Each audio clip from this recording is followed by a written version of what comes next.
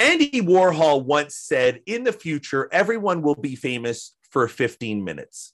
Now, the quip's attributed to Warhol, even though there's some dispute as to whether or not he coined it. It was on a program of a show of his, an exhibition in 1968 out in Sweden. It gained tremendous cultural resonance in the 70s and 80s. I mean, we've all heard the quote. It's a good quote. And the quote, and a lot of Warhol's work, resonates with a view that celebrity is something that's becoming mass-produced, manufactured, cheap. Often there's discussions about celebrity, and you see people say, oh, there are so many people who are famous for being famous or famous for nothing. And a lot of people see this new breed of celebrity and the attention we pay to them, and they take it as a sign of dysfunction in society. It's a decline in our character, or something that is otherwise not great. Now, Warhol's observation was made, and the traction that the quote gained, what happened in a very specific historical context. And it was a period in which mass communications technology was evolving in ways that made new forms of communication possible and new cultural production enterprises more viable. In the 70s and 80s, there was a shift towards mass communications media that allowed people to consume programming on a personal level, like without other people. There were more televisions. The Walkman came out, car radios and cassette players, portable audio like boom boxes. And so one change that occurred in the 70s and 80s was broadcast consumption or media consumption. A lot of it moved out of the family room and into people's personal spaces. And that allowed for new forms of consumption, right? It might be that the whole family doesn't want to watch an episode of Jackass on MTV, or the whole family doesn't want to listen to a shock jock, or consume pornography. But when personalized consumption was more viable, those types of products gained traction. Another change that happened was that there were new media developing that circumvented both legal and informal regulations of culture. So, for example, cable TV and satellite TV allowed adult programming to be broadcast on TV, whereas that wasn't allowed on broadcast TV over the airwaves.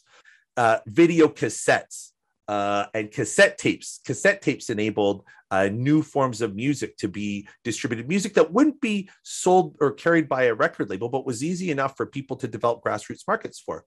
So the point that and what happened here was these new media created new cultural outlets and new forms of culture.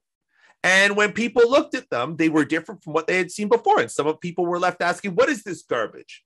What is this pornography on television? What's this rap music? Who's this idiot on FM radio? Why is this popular? And at the time, there were a lot of debates about censorship. Fast forward 20 years, and our era is like that on steroids. Whatever communication affordances were created by things like cable TV or cassette tapes is now it's exponentially larger over the internet. The internet is created like an almost unlimited pipeline of content, and it's almost impossible to regulate.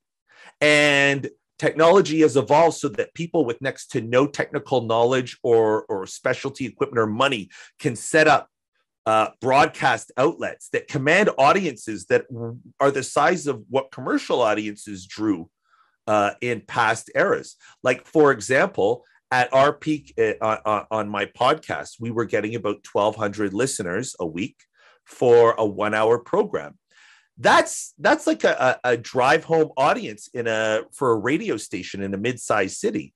Like, it's one person on a shoestring budget bringing in audiences that used to be commanded by media enterprises. And so what's happened is all sorts of new content has become available, and all of us have, or media audiences have fragmented. Whereas once we might have all watched the same set of shows or listened to the same announcers, watched the same news, now our media diets are becoming more individuated. We have a distinct media diet, even from the people we live with and our close friends. We follow different Facebook groups. We follow different people on Twitter. We like different YouTube videos. We, tune into different blogs. And that process where everybody's tuning into a different mix of producers is called audience fragmentation. So what's happened is there's a lot more content, a lot more media outlets, and we're dividing our attention between it. And so what happens is there is now a much larger universe of small scale celebrities who are delivering content that was once unconventional. And so the Andy Warhol observation of just fame looking cheap or mass produced or easy because we're seeing so much of it, it's now much more like that.